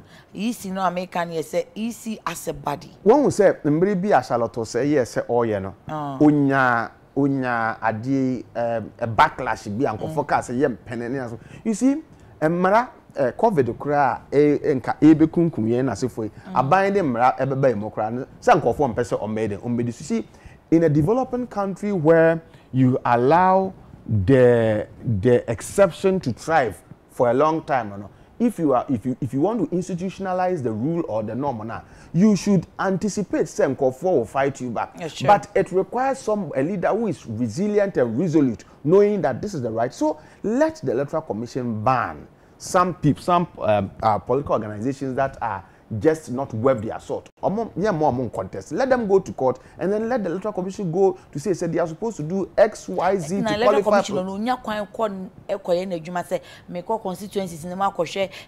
are supposed to have branches in 2/3 of their districts. They don't do what I know they do. 16 districts. What I know they do. Electoral Commission inspection. Oko high Lotto kiosk we painting on party colors and I say oko high obi store dine a Lotto kiosk kan na or high and we painting on party colors me high was store 2 weeks per not what charging entine me high we are baby obi store dine oko high no obeko after 2 weeks no na asan painting on for na yeton gari yeton emo yeton watch yeton tin tomatoes wo baby is supposed to be a party party office. And my point is that Electoral Commission need to regulate the activities of political parties here. I mean, me person me bo be but for when ni carry me catch the Ghana for the galaxy of political personalities or more ye ballot papers. Na ye hwe se enye ye ho asonye ye ho na ye nunu na ye sere. Agrow ye ni so. They are not political party leaders. They are the leaders of election machines. Multi-party democracy call for contestation of political parties. Okay, leaders of election machines anything. But what do they stand to gain? Because almost file for nomination the crown. To a certain percentage. Sasika 100,000 no. Ashimu. And what do they stand to gain? Or there's something I was there some refi. So can't because I mean, come on, some of them I know. Some of them had their filing fees paid for them by these two main political parties. You see, almost said that. Oh, I must say, I didn't know yet. Now we are because me support now only no. Or no keka because me support my way. Now we support my way. Na nipa dream I said party A, or more support, and party B, or more support. Support only because I can for now and Kuma no support in the cry away. I am support no when we to be born. Another first, person account as a MC account. is the toned down nature of the campaign. Let me Okay. say I can't want to know that. But the other bit is that you see, electoral commission, like I said, within 24 hours, obi declare results. Na nia enra jimensa echechi ma mete ase ma me feel say it is possible so metumi aye na say or say you know they are not going to be collating results from 275 constituencies. All results will be sent to regional collation centers.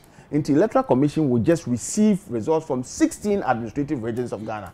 Open number train. Into no omonsa kan then they can declare first. But regions and also will take it from the various constituencies and districts. First, nanka ni na electoral commission. But they say they almost say the various regions. That's almost take it from just 16 sources rather than. But I'm free constituency will anchor region on tema. Say be affected region. Yes, doc. It means be affected region. Region soon to me from national anthem. It means say at the regional level no. They have put almost the enshare to her say. Okay. Regions no intimi enye dwuma ne ye. Na coordination no intimi medrum ho ntem. Okay. Na aye easier nti say region na waye wa dwuma nyina wo ho. Na just omo de tumi na ma omo de tumi ne resources a region here bia de amount. Gidie no. I could do that. It is possible. Maybe last but not the least, you know. Yes, maybe I be called now for so. Is that for the first time in the history of Ghana's fourth republic, now electioneering campaign has not been based on economy. Far economy in some minimuara kwanya far so sebia say na opoku agema de ne ba ya no nye economist ntina enema are shifted from the discussion of the economy and I say but you mean the running mate of the NDC. Oh, but I have every reason to believe say NDC for FR running meter and koye economist and Kabawumia would have engaged that running mate but for the first time our electioneering campaign is not based on the economy. It's actually not even based on corruption. The India makers and say, you see, a party by a bemu, but say it's not a bemu, but it is not sticking. It's not being held on. To say 2012, 2016, wo you me, what is annual? Oh, Gargantua, oh, one change. It was a serious, and then Tiana Nakufado saying, I'm incorruptible. It was a big issue. Now, yes, a Japa deal came, Matiamidu wrote and video about and all that. Regardless of these things, who said the political leaders themselves, they are not talking about it. And I said, the time in our Omodesa video, no buy a cry, no one said, not and yet. A bar later, and I said, for a month saw through and said that even though there may be truth, there may be some truths in them, propaganda, the economy and corruption haven't really featured. Seriously, yeah, they have not. Oh, and then later research on me, I don't know, say CDD and I say University of Ghana there. No more say corruption that bear to say number 3. Since I'm on for well, I have not. It is not something that people are talking about compared to previous elections. And I feel man for Nadia to me say, Papa go for corruption if you had them time. But it appears the same. Near a catchy and I say near catchy no has got to do with education. Oh, education, a binum free, a binum quality. After you move on from SHS, then it went to Chimpe policy of Okos University. I know about Chim with school fees and a boo, a few when a Chimpe no mom the Chimpe and buyer, almost no funny na. It's a Okot tertiary, funny na. Omoka funny na penamete say. And Kingsley Ajiman Scholarship Secretariat, MP before so they are bombs of fire. Mudia say, Yensu so no, Yebema scholarship who qualify to go to tertiary.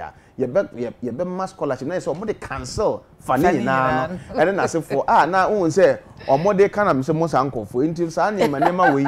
I will hold that confirm and I say for. But these have been the campaign issues. But I keep asking myself, you see, no nation can develop without education. Okay. Well, but I keep asking myself, say, education is that all that matters to us? If that is all that matters to us, so be it. For now, but, I should think so. Well, first, it's a free economy. First, no, on mine is on mine, on mine foreign exchange, no. But it's a governance, governance, governance, security issues, employment, and education and a matter to us, so be it. Yes, sir. I'm sure here, none here quiet and say, yes, stomach direction people see a DNA any education, a home one, yes, but on mind for a here, I don't know, transcends education.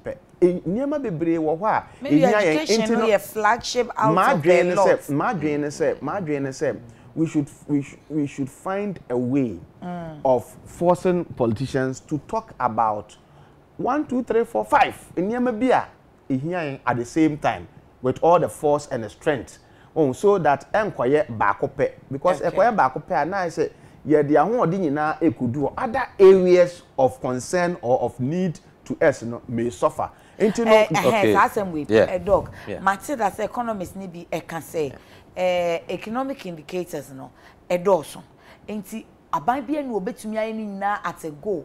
In fact, every be mine economists because our church ma dey no kase omuba na ye hwe a school any ye hwe adwadie any ye hwe akwan ye say ni na ye economic indicators ne bia but also wo fa ni na beji abo na so enti ye see penie pa dia any we yaba o say me per education mafa nti obaye no wa ye education ye na agina ne na so na enu ayo no ne de obi nso aba o say oh me de measure agric sector because o ka say me show informal ni so ba white ti oba ka say me show agric sector no ahwe no afa oba o say o me show trade no ahwe no afa nti say if eno adon on us na nka ye say ye fa no one after the other isn't all the better me chair a local government ne me adeba kwaya ebemu ne say me bisa students say sa mo yes statistics na regression formula no multiple regression formula ayi ngunta o ni atro y is equal to a plus b x ni ade bebre say ayi na afa ni so na me say the all chira ne say send your can say aban ba no say education ye health nie say yesika ye wonyina medical health mu a ebedi me mresen na matumi aye ade pa say me yema man no say me ma hodi nyina kwhye health a ebi emfie mienu na matumi aye health institutions bebre clinic chip compound ne ade bebre me training nurses ne doctors bebre say education say ne aban ba ya omoye ya na free SHS mama nkofo bi ue school bebre ma ye infrastructure ne ade bebre o school say me ebi agric ma ye ne ma bebre kopem say ono so anaso obey ne say ene me chiche ne kakra na me de ahyehye eno ane sa regression formula na ya teacher for no omo kan na abri moni so bebre me kan sa pe na omo atese anti we na ya na ye ho akire me say aha nti amanyo no ni nyina anie say omo tumi e de eba for ma ye hu say education ne ya say ne wo kan ye nyina ya de si ani so emfie num e wo ye num yi say ne ye no na no na ehia say oman ni nyina yenya adwen kro say ye wo national development plan say nyanya national development plan na dey ahihye say for the next 10 years no we are focused our major focus ya dream pop kese pa no education eno nkire say ye kwoto aduane obokina ye beye kua ye beye we nkaka but ya dream kese ni nyina egina we so okay if it's education say na prof education ni ade nya enya economics na sa education so ye bubum na ya hwe basic na ya hwe high school na college na fe ya be hwe tertiary na ni nyina I say ye hwe education but basic no wo ho na I say dia be hwe mfimfini no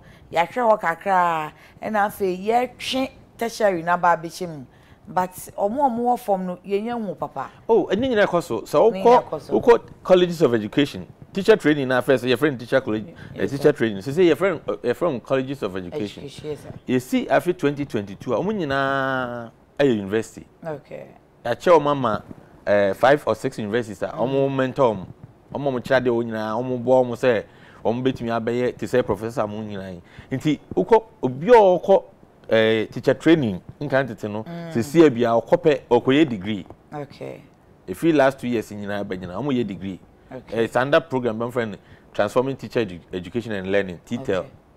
Enti say ni nyina course society na say enti teacher training ni bebre ho a omo aye form no ye fankofo a ye training e wo university level a omo be kira de wo preschool.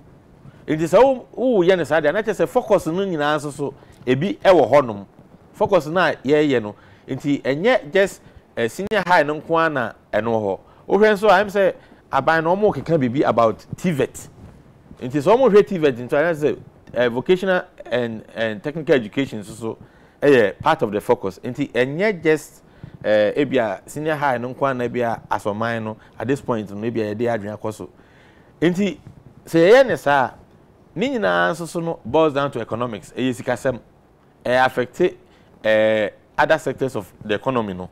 Enti say hwe ba bia say na America no ye hwe ba bia ahoden wo ho dia ye dey hwe education no but ye nya ba bia aka ningum na ni nyina begina say ye betimi back together na ye national development plan na ye guide na nya sa dia ene frefrekobo na ye okay na ni nyina begina so a prof ebe wi or the basis of governance independent governance institutions IGIs ya niema ye hia pa isi adwuma o ye baby ye wo first baby prof abo ma baso ye nyina o mama ye nyina ehu say em say niema ko yie pa baby so ha bia omu hia moa say ye wo independent governance institutions no baby ho think tanks research obia hwe bibi so a ebeboa ebi wo UC momo adwuma ebi education ya ye kan ebi wo health ebi wo bibia economy bibia ye bia ebeboa ma ni nyina no back together na ayemu a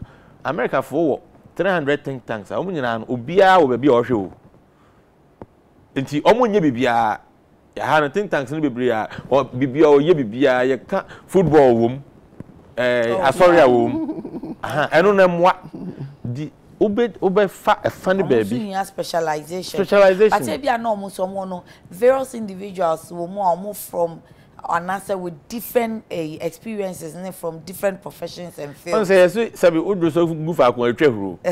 Aha nti ehun hia say ubemi wani na what timi aye ne sa na aboa because ne so governance field ne so. Onkwa ntimi nye bibia. Think tank for no so cry na ebi mu so accuse. Ye hia on pa. Ya no mu so almost politically inclined kakra. Ebi so say for us ye need democracy afa na enyi no ye nya nu ba bia wonum ebeye partisan. America for the American 300 no bebre ebi gira fa benkum ebi gira nifa. Uko UK aban institutions ni na wo think tanks a eboa centuries old. Eboa mo no aban nyuma no omo ye omadwuma yie. Se na ye kan earlier no. Omo research no omo ye no omo de feed into the work of government institutions. Into research or ye nyina or the boama abanyuma or my impuntunuma or my no akoso. Okay. Into nyina hu prof for asem no ansa na ya behwe sa security na ye time na ya so aka 13 prof for sa think tank for no ebi say eye eboa te said the near case o case political parties no quite me research no think tanks no so a question about policies near day sometimes they can even make suggestions but Ghana no ya na amafon so a painting think tank na say mo money party we neighbor okay so your think tanks bia ye sheda amo sheda a form and no they are partisan they have their leadership being tainted in partisan colors. Okay. And you know, and yeah, it is not out of place for a think tank to for a political party to form a think tank. Say, mun think mun na mun tu yefo mun research na mun ho na mun fentu yefo kwan bi so. Oh, if you so are a party based for me, then we know. Say, or your party based. And say, may develop because or your independent. May develop back. Yes, prof. It is possible. It is not out of place. Say political party be form a think tank. Say mun tu yefo na mun research be my. And no one there. Ye nyina say a party a think tank. And na in our body politics since 1992, no, I think the only think tank or the only NGO or civil society group that is gongo government sponsored yenim was 31st December women's movement. Yeah. Okay. And not there clearly say they government sponsored and yenim nia yeah. But okay. apart from them, most of the think tanks, organizations, any CSOs, and NGOs are your body politics. Aya na omujina ompese omujina mfimfin. Aya na omujina mfimfin. Na nia akoba ye wo binumu a hu say we dey o show mo leadership na behind the scenes we dey omo party A and party ye ni mo sankofo no. But you have a good number of them are omujina mfimfin. Na a good number of them omujina mfimfin no home. One of the disingenuous way of trying to silence them is political parties nanka so you almost said no matago you say we ya di bi na say ane yankwa yes we MPP think tank and I say NDC think tank so almost said that or you pro NDC and pro MPP Inti ade a omo share that na omo ye just so that they can comfortably ignore you and as if they want to attack you they can comfortably attack you and as for minji ni say etwe say the history of the Fourth Republic eye opener to many political parties. You see NDC for omo ye niam bia na say me say minji di say omo suemu nyansa pa omo nyanwu suemu when they were in power no it was nyama bia na edu bebi na omo ye no deliberately no was almost shared that said they are going to decimate some of these think tanks and civil society organizations. Yebeye nyama ebinum kra went out of their way to say we will destroy your source of funding. Onti emma sa think tanks ni NGOs be particularly omo omugina middle no amu nyina epechi camp with the MPP. Now when the MPP came to power no almost nyeme bi a omo ya omo fo so omo ninje no you have some of these think tanks voicing out against some of nyeme bi a ekoso now so they are not able to fully identify with the opposition party because of past experience. Okay. My advice to political parties, particularly those in opposition, as a political parties in our NSM, think tanks, NGOs and CSOs, they are supposed to serve as intermediaries between those who are governing and those who are being governed. Okay. In so doing, they stand to scrutinize existing regimes. Okay. And say who opposition omo ye won for who do government mu as omo town na say for and who government mu na say yes omo town they are just subjecting you to street proof. Okay. So kan omani esan say power is transient. Aya no 4 years and 8 years no be feel power. Ubo opposition na afa wo pe enti enne obo say to the bia na MDC for no omo pre bebre say nka think tanks for no ebe den ebe kom ene on be fine so to the bia won say na mu atwitwi enti say wo government wo aban mu abi to aban or was you see na hin no aban e wo opposition a they benefit from the activities and activism of think tanks and civil society. Yes. Omo do power. No, omo for say all of a sudden because you are in power, no, all CSOs and think tanks must be in bed with you. It doesn't make sense to me. Well, there are people who preoccupy themselves. Say, yen ye yebejina finfin na nia ebe yenko a na ye de ebehwe ye beka magana yi. Nti no yenhwe omo a and they criticize you omo say oh they are CSOs they are partisan yenhwe bra na wo opposition no what were they doing criticism nkwampanke sometimes omo kwama leaders omo those think tanks no omo corner personal on them timidi o matem social but media no omo refi say nye nipa nyina na omuni nkaye sankofo yi amudidi omate when you were in opposition no you were in bed with them enti no ye mu binum no yansu ye botai me say minim party am dom de chese that the time na MPP for opposition no na NDC for power na say me MPP ni say MPP for power because na o criticize your model MPP for power NDC opposition say me NDC ni you see politicians must know and they should create the space for those who want to work in the middle. So yes, we see our calling as taking on existing regimes, not out of can malice. But can we ever have that working in the middle? You see, obey you now, obey Shintisa, middle, no, almost say that's good. Yes, no. Say, yeah, we show football. Football, we're free, no, Chelsea and us or Man U. What I said, you must, you see, in every developing democracy, Yenina cannot take sides. There should be people, yes, we vote. You see, but voting is based on objectivity. Okay, there's difference between neutrality and objectivity. You see, a neutral person, we are neutral, and I say, and conform you know, I can talk back with for back with the yes, why the D for I wouldn't put D for me neutral to make there be. You see, when you are neutral, neutrality does not take away the fact that you have to exercise choice. Okay. And even though we you know, a basse who exercise choice, who go to a bar, who share true, no, and I say information at the amount, objectively. Say based on what I see, you know, me feel say way able to me abwa me more. So you pitch camp or you vote for that person. Na say basa why your objective? Why your objective? But yeah, because you they say osiboni ekura ni say can be my motor house medium you neutral so so why your objective? And you know, who vote to here? Your vote is not on autopilot. It's not being so. Yes, I bet to aba. Yes, I bet to aba. You look at. See, my example. Person me trust. My example. Person who trust you. 227. Yeah, your child is not me. Okay. Because see no problem. You go. Who come Malata market say who to tomatoes. Ho. Na say who na seller A. Ni tomatoes no abre na ne bo esu cheaper. Now they compare seller B. Ne dia no embre ye asa pro a. Obeto seller A. Okay. Okay, that is objectivity in deciding where to buy. Okay. But adiche na se wo ko biom na se sala A a wo to na de no this time ne de na pro na fe ne boy den na sala B de na papa we ko sala B enti no yeah na for do mo time sala A you am customer pa enya hwe mi to ne sa try bi amebo be nya de ho eden you are not being rational. Okay. Enti no rationality is key in should be key in determining voter choice and voter preferences. Back to your Tuaba, Cecilia 2:30 aboy.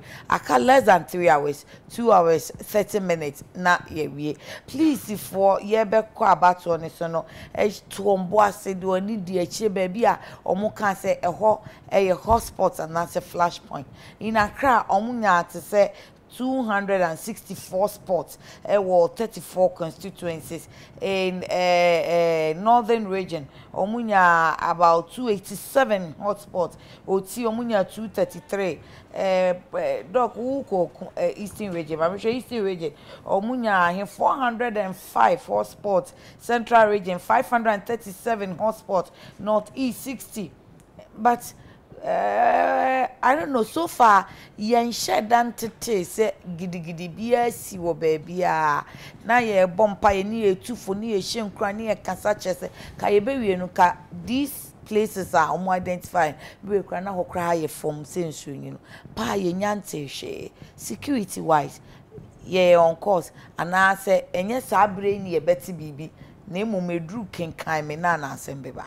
Usually no this second half year and I na gidi bia ba mu a because that time you know obi ahu nipa so ukọ krobia mu a amanyoko no bia nim omo nupakuo a weka se puduo bi ho a omo dia okay susi anka we puduo we me dia nti obi atu ana de aka na obi antue no eno na pre ne bam no nti free sata me ye kwakobo nonum no a ene ye be kan no ho ne emre na aye na so me wogide say IGP preemptive actions no mo ye na omo move across the country na omo ko nkrase nkrobia mu oman afana nyina ene ahemfo mpanifo ejinejina edi nkomo na omo ma ye hu say ye a police fokuo no yen so adesua yesua ne say aba ye betui baby say say ya ma ye ni ankoho a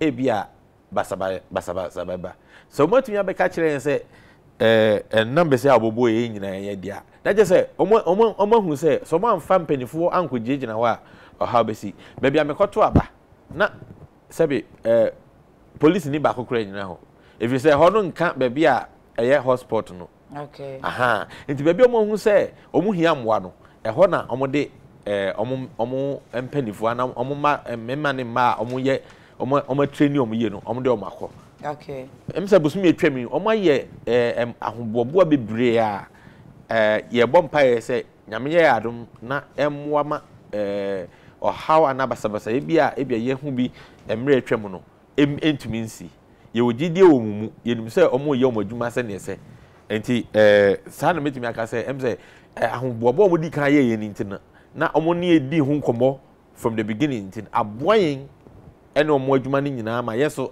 oman ma no mwa omo hia bia no ye de taw mochi if say omo aka se sebe ba bia ye to aban kra no a certain distance from there no uyo moto kra memfa ho okay baby am to aba no na ekwan a ekọ kro na chi sei no omo sikwan ba akunti ho no obi afa enso so obi ati asese so wo ba na wo twam nkwan de a omba mu atwam na wo yeso wo gina de a ene oman man kra mpo no empre ema wo nyina ho enti enhihya om de gu akwan mu no ema yen oman man no so ye tu anamo se ye beboa om na omo dwumadi a omo di no aboye nyina na abatoe no asomdwe abempa Prof on security ye hu say post for wo be kra ye ha kra na soldiers wo ha police wo ha immigration ye adwuma prison service fire for ginemu omo ka che say ye hu say omo from national security for beba so omo no mo nche uniform but we know uniform my parties ni because not just the uniform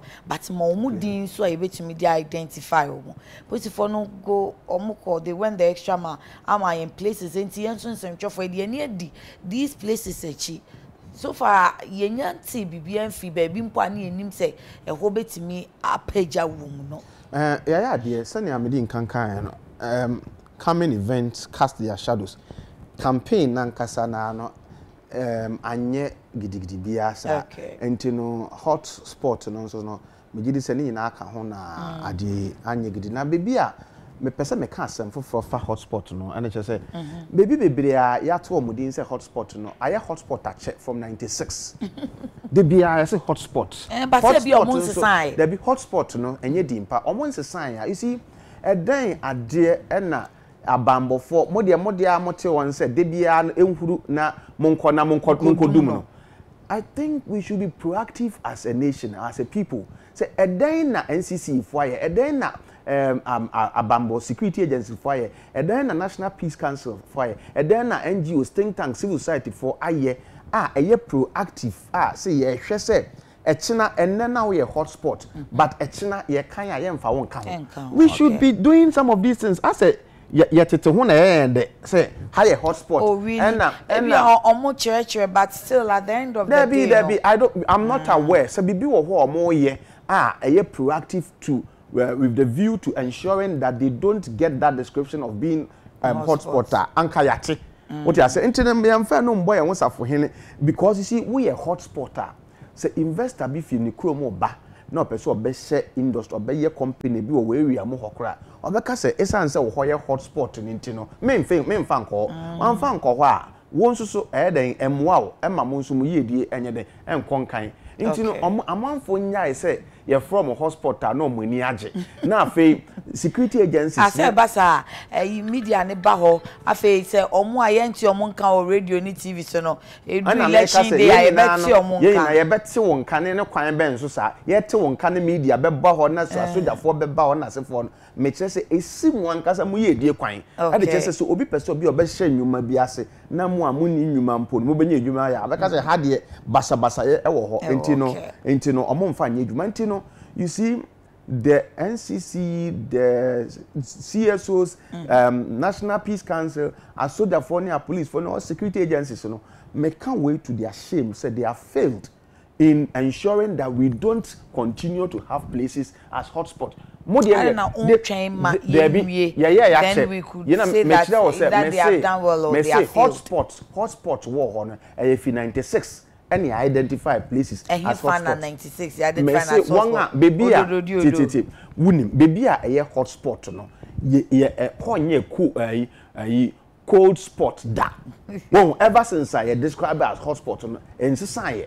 Nam ase Ends sakwa san de be here then I'm saying that rather than see the nsabe share damri film atena sese ye twen na abato obeba obekọ na police for ometro no fefef oh hotspot na so maye bibia ma munye huti mo pese mo adwuma no eye proactive ne hu se maye adwuma e kire se you've been selfless.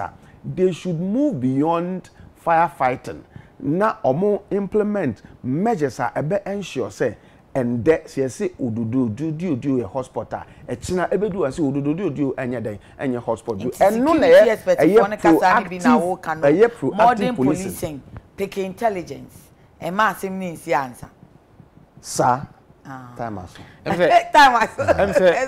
yes Dr. Tando de me de beto professor ni so say and answer me extending say nyame adom in previous times you bet me aka say baby a hotspot still no be do election day no na I am hwehwe na abibi koso se see yi omo kan hotspot yeah and na yehu say IGP ene ne mpanifo minim the other agencies no omo ye but IGP there we saw visibly moving around on ahemfo yiye ene nkruma aihyehyia no, you bet me I can say there was a election security task force, yes, of which no your chairman. Or your chairman. If you bet me I can say emphasize baso kakra. At least up to this point, you know, ye nyante bibia a year. When they compare previous elections, ye nya no. Enti adia ni nyina bama opportunity say yen hwehwe mu say se ebi kra technology ye de ye bibia yi. Yen ko ye say color code. Previous years na high a red, I feel we a green and a blue. What does that mean? Na yet media market is in a profit can yet media market all these regions. Say Obinfa investment Emra have you say Tetina now would do a juma about how say election do a baby bet me as say see obia yen juma and a dear na massa subano assassin a police volume and now say since the last election BBC ya a boama amanfo na omo de omo ahoden ko di sa ne maneche no se omo nyina no omo ni hobium na ama sa ayi ni nyina ba meka yibi emrante bi tro book say the entire Bill Clinton no say or the police fogo ekokrom nti ama crime rate akofom okay and emrante bi se debi na mom emra ye share ya Roe versus Wade in 1978 no eno na ama criminals no 17 years 18 years na nkaba na omo no mo cause crime no omo nyina omo ame no ma ya abortion mo no eno ntina ama yen crime rate na akofom no enti yen timi hwe baako efa baako ne yen hwe ne se eno na ama ebia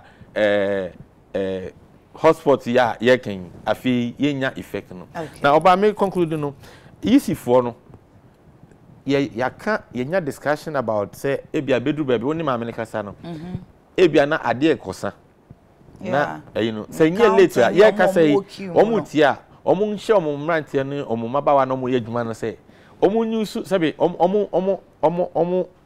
me kasa responsive to communities baby omo yadwuma no omuhwe eho no se ne adwuma na ekọ no mo mfa adwuma no ho nimdie enya adwuma na mwa yi nyina sa de be sa mo discretion na memo mo kasi ahyemra na man chinchin se de a che na sa de be sa wo start 30 minutes 1 hour late na de be sa na hwe na baby a wo no wo hia se krom mafo kran fa mu bobo kran na mesi wo ma wo na wadwuma na kwaso a wo mo de ba ebeboa okay enti emri wo mu so mbetimi ahwe se baby aduro no ehe ne adu na se obi de ne bobo ba obi koto kerosene kra wo krofufo so na de ya ba no atumi akwakoto aba okay na adwuma no ne nyina aye ya ma na somdua ye pese ba mu no abema ma ye nyina enu no so ya wanhwe ni ya na eja ase kromani wo beboa but ebewi ase no na party agent so aba be accuse you wrongly anything na eat ni ye careful wo sane ama bisa ho say anything ye say omunyusu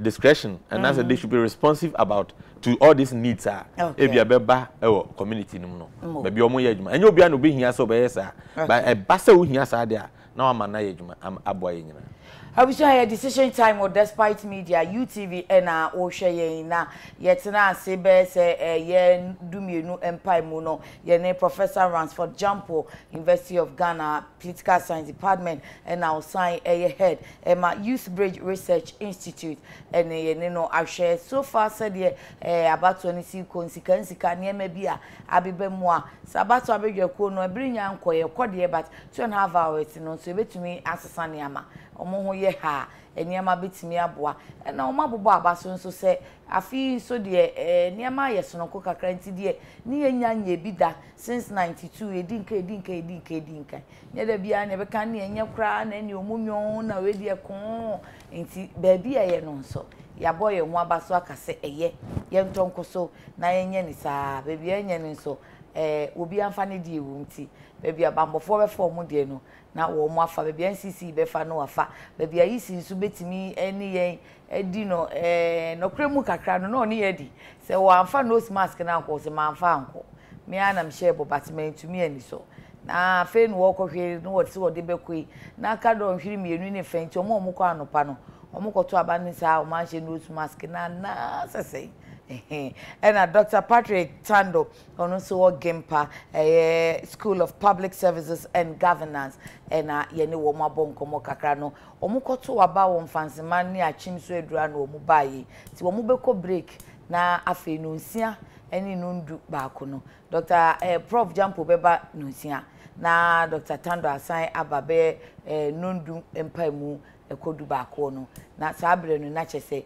kenkan mi adru so na manfo mafe moni no mo so ni ya bisipe no mo so afe wo moni no wo mahwe bi ti ye dai ho akwa aba ma wo mo de ye gya wo mo kwan na me de me no talimu e wa ha nti e ba sisia